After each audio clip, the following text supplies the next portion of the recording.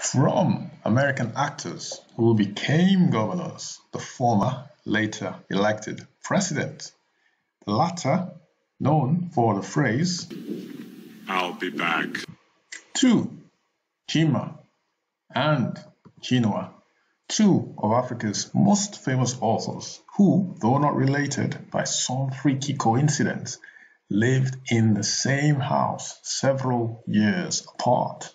And sadly, things did fall apart. Two American T. Reeves and German M. Schumacher, Formula One aficionados, born on the same day. From America's first black ballerina to Robert Ballard.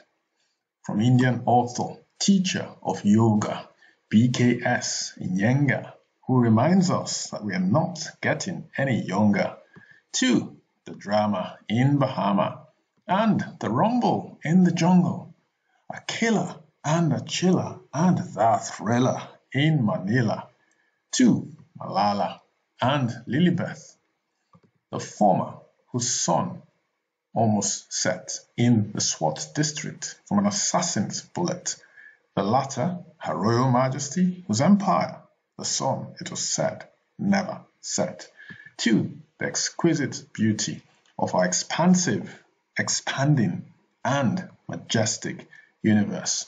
Whatever takes your fancy, there's something for everyone right here, right now. Hello and welcome to my YouTube channel. My name is Sotonye Afiesimama, and this is Today in History for January 19th. So, coming up in today's Today in History. So yesterday we talked about Winnie the Pooh. Today it's Edgar Allan Poe. We're also going to talk about one French artist and one Swiss artist, a female country singer, and snow in the Caribbean. Can you believe that? It's a fascinating journey today. Join me as we journey through time in today's Today in History. First, we should start with Mr. Edgar Allan Poe. So who was Edgar Allan Poe? Sounds a bit like Winnie the Pooh, but no, this is Edgar Allan Poe. He was an American short story writer. He was a poet, a critic, and an editor, famous for his cultivation of mystery and the macabre. So Edgar Allan Poe, pictured here, was born on this day in 1809. So this is a picture of Edgar Allan Poe, signed picture of Edgar Allan Poe, an American short story writer, poet, critic, and editor, famous for his cultivation of mystery and the macabre, born on this day in 1809. 16 years later, in 1825, the duo, one of whom is pictured here, his name is Ezra Daggett, Daggett, right?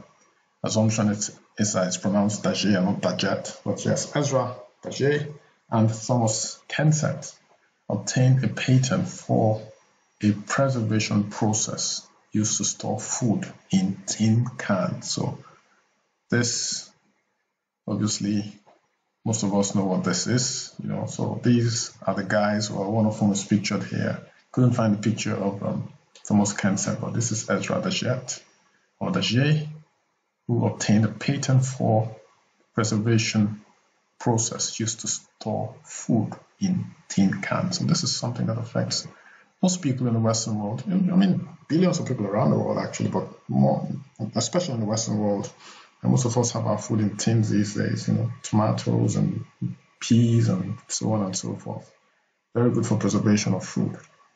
Okay, so born on this day, I did promise I would feature this artist. His name is Paul Cézanne.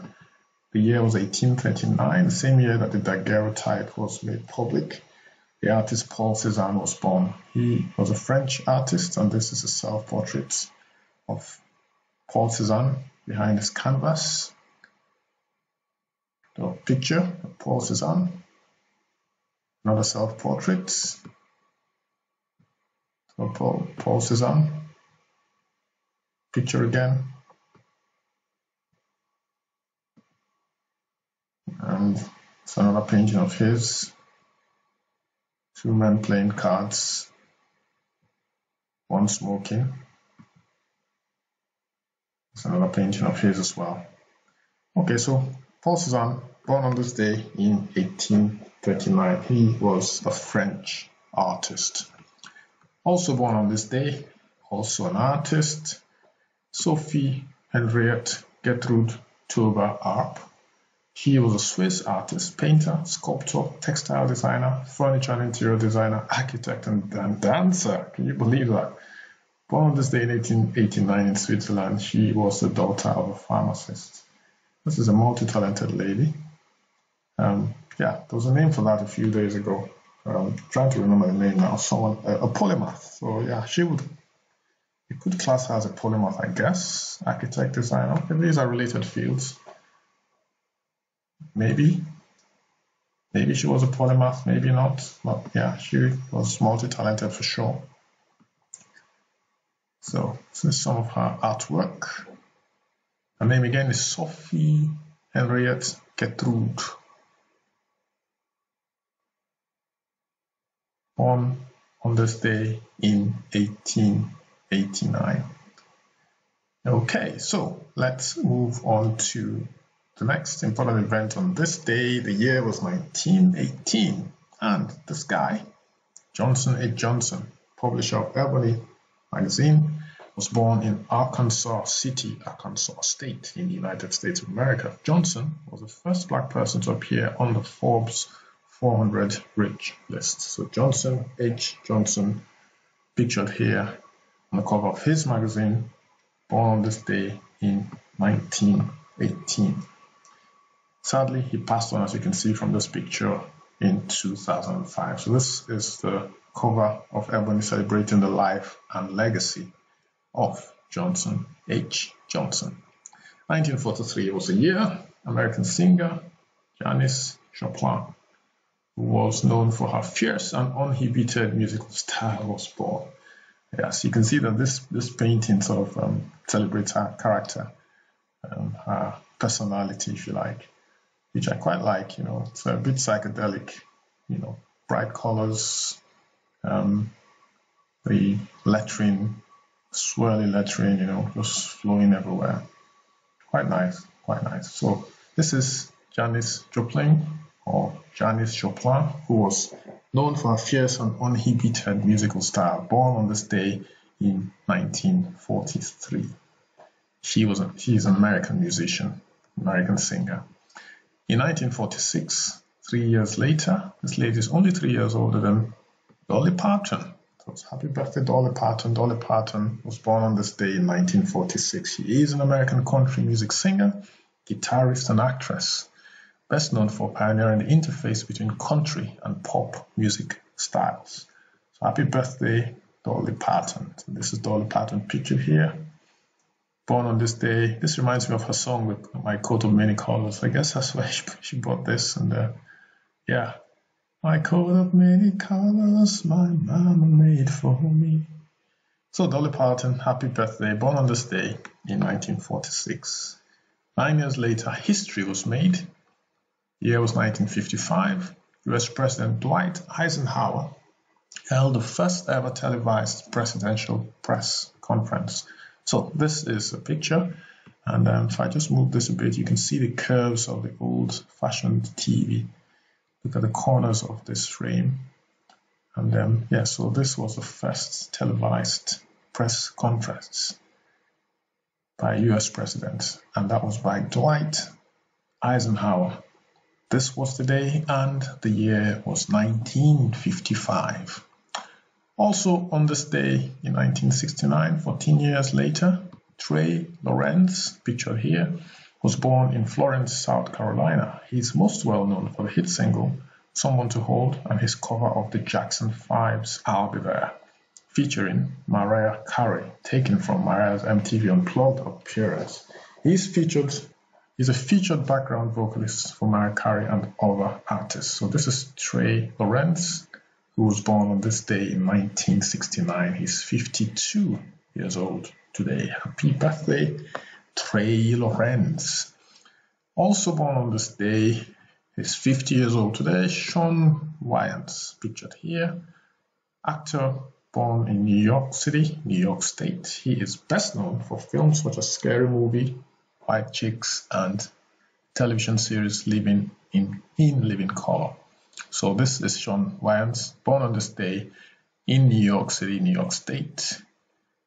50 years old today. Happy birthday, Shawn Wayans. Best known for the films Scary Movie, White Chicks, and also the television series In Living Color. 6 years later, 1977, first time in recorded history that snow fell in this Caribbean nation. So it was the Bahamas. Yes, I did mention this at the outset as well. Yeah, so strangely, you can see the dusting of snow if you look closely at this picture. Snow fell on the Bahamas. Obviously, you don't expect thick snow, in a place like this. Snow falling for the first time recorded history. It's not like it with thick snow. So a dusting of snow fell in the Bahamas on this day in 1977, the first time recorded history. So it doesn't mean it hasn't happened before, but this was the first time that it was recorded. Snow fell in this Caribbean nation. 1977 was the year, and the 19th of January was the day. Last but not least, the year was 2000. Austrian-born actress Hedy Lamarr, who was often typecast as a provocative femme fatale and later achieved recognition as a noted inventor of a radio communications device, died in Florida. So this woman was quite intelligent. She wasn't only an actress, she was also an inventor of a radio communications device. So this again is Hedy Lamarr, who died on this day 21 years ago. On that note, we have come to the end of today's Today in History. But before you go anywhere, coming up in tomorrow's Today in History, he amassed the world's largest privately owned shipping fleet. Don't Google this up, guys, or don't go to Bing. Just wait till tomorrow. It was swearing in day for 3. That's the second puzzle. The third one, a famous, very talented actress from Belgium. So ponder over those questions and we shall see tomorrow. So until tomorrow, stay safe and take care of yourself. Don't forget to like, share, and subscribe as well. I would really appreciate it. It just helps push my video to more nerds like you and me. All right, take care, have a fantastic day, and I shall see you tomorrow.